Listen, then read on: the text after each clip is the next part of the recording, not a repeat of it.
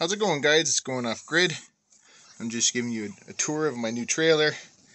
It actually got broken into and all my tools and everything got stolen. That is the new compressor. I have two, I run them both. I have a reliable 3000 watt inverter here.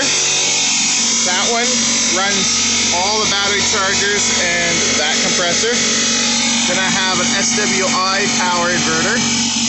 Here, they're both 48 volt inverters. This is 2000 watts, and this one runs only the Bostage compressor there.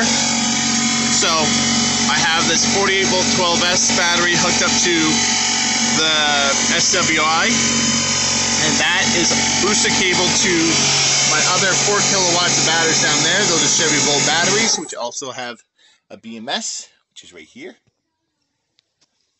And this battery also has its own BMS, and we got 1170 watts, I believe, on the roof, something like that. A little over 1000 watts anyways. But running the compressors all day, runs the chargers all day, have not dipped below 50 volts, which is full charge. So super happy with the system. I'm actually going to be installing another one of these systems. That's the solar coming in right here. I just drilled a hole through the roof there. I'm going to be doing a very similar install, a little more wattage.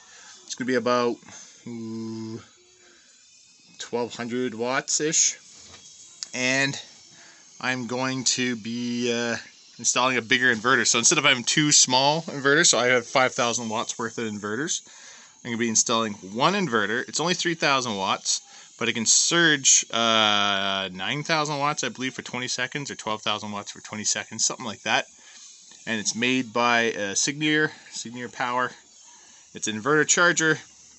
I went that route just because he's going to be using just power tools, just like me myself. But I know exactly what these high frequency inverters can do, so I stay within their limits, and I have no issues with them. But a lot of people that aren't used to that, they end up blowing them up because they just put a little bit, they run something and then they put a huge surge on it, and that's what kills them. And so I don't want that to happen, so I'm going with the low frequency inverter. It's a little bit more robust. Anyways, thanks for watching.